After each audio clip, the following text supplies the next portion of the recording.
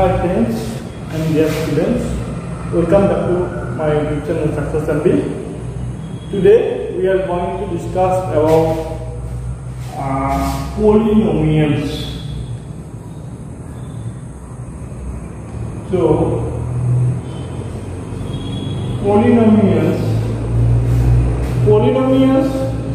is most important topic for both class 9 and 10 of algebra.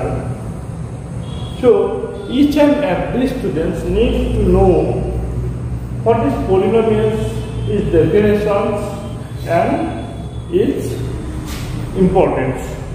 So let's start. So let us assume some algebraical expression, suppose twice x, 4y and 9xyz. So we know that each algebraical expressions having two parts, first one is known part and second one is unknown part. So this known part is known as the constant or numerical coefficient, and the other part which is known as unknown part. So unknown part is variable. So dear students, so variables and constants be the two parts for each algebraical expressions. Now we are going to discuss about polynomials. So polynomials are those algebraical expressions who have whole numbers as their powers. Suppose twice x squared is an algebraical expression and here the power is 2. Power 2. So we know that 2 is a whole number. The whole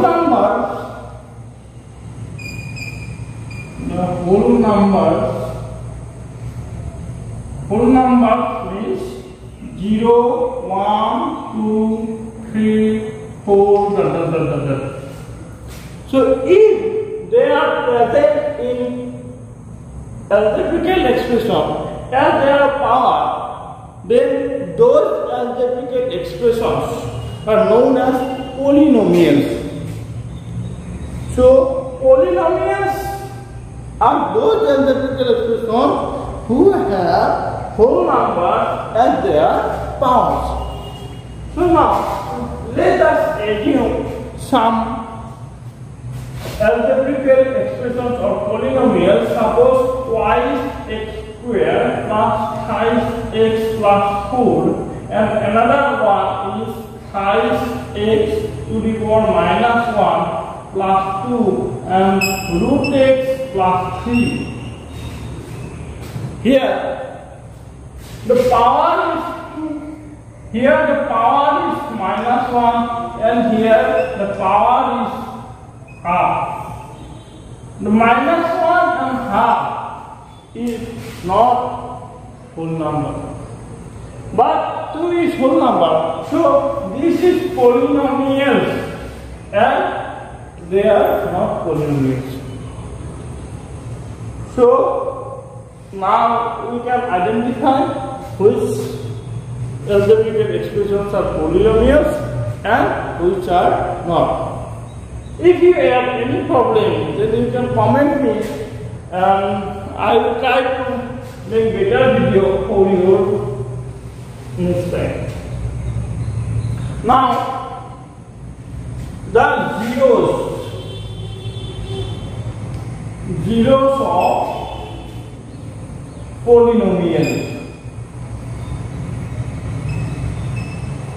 Zeros of polynomials. 1 minute.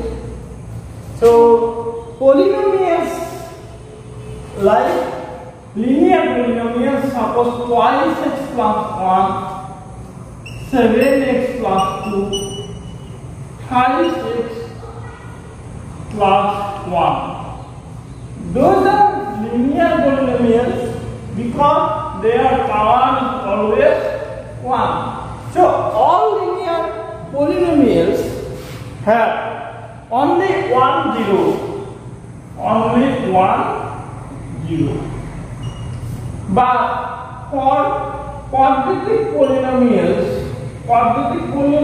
mean those polynomials who have power 2 and they have only 2 zeros.